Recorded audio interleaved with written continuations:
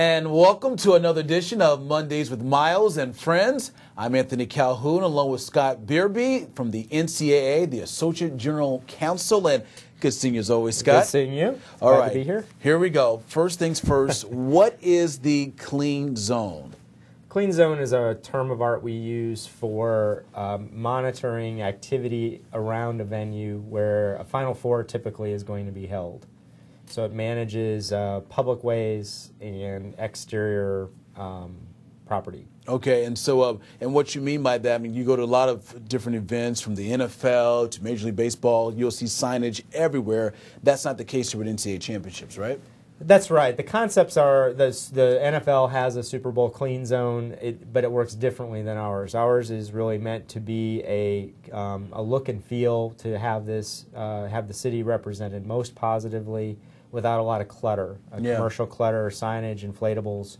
We want to manage those in partnership with the city where we're holding an event. Yeah, and I think of, when I think of this, I always think of like the Masters, if you will, because I've been down to Augusta, and you know, you don't see hardly any signage at all besides the Masters, and you think about the NCAA, because if you equate the two and your championships compared to the Masters, very similar in a way. Similar, we like that model. You know, certainly we want local businesses to attract fans and do the best they can while fans are in town. But we, again, want them to do that in a way that reflects positively on the city's image and not create a flea market, if you will, of lots of things being distributed and handed out without any real control about what's going on. Yeah, when I think of that, I kind of think of like integrity, because it seems like to me it's really the NCAA setting a high standard for integrity. Why is it important to have these clean zones, would you say? Well, we think that there are certainly some safety components to it, because as people are around the venue distributing things or holding up signs and what have you, that attracts crowds and clusters of people. May restrict the ingress and egress of getting into the facility. So we were concerned about keeping crowds moving. We're concerned about blocking public ways. So we don't want a lot of peddlers and things out there. So we want them in places where we know where they are. They can get a permit if they go through the right process, and then they're legit to sell or distribute as part of our event.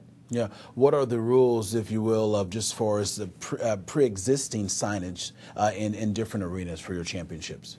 Yeah, we so inside the arena, we will clean that of virtually all sponsorships. So what you would see for a regular season NFL game will not be there for a Final Four. And outside of the naming rights, where there will be a reference to where what stadium it is. Yeah. So inside the venue, it's called a clean venue. Outside the arena, then we will look at whether if it's a permanent sign, then it continues to exist. If it's a temporary sign, then it's looked at a little more carefully by the city to figure out why it's there. What's their message? Is it a message that we like? Yeah. You know how tough the economy is right now. Now, some critics will say that they don't feel like it's the NCAA's right, if you will, to be able to come in and patrol some of their signages used in host cities. How do you respond to something like that? Yeah. Because everyone's trying to, they need the advertisement to help, as far as the economy and situation. But how would you respond to that? Sure. And we're sensitive to that. So, we try as best we can to educate the local business community about what's okay and what's not okay, because we don't want people spending a lot of money on signs that we're going to ask to be taken down. We want them to do it the right way. So, but ultimately it's our event, and so when a city bids to host a Final Four, for example, they make commitments on behalf of the business community that this will be their best foot forward, and we hold them to that. So, but at the same time, we want people to attract fans. It's not like we don't want people to shop or dine or frequent businesses in a town. Yeah. They just shouldn't use our marks, for instance, in attracting those fans into the place. And real quick before we let you go, what has been the reaction? I mean, you've been doing this for 10 years here with the NCAA. What has been the reaction with the different host cities over the years? It seems like everyone's been able to adapt to this, right? Yeah, cities, most of the cities we go to are used to holding large events. Right. And so our techniques aren't all that unusual.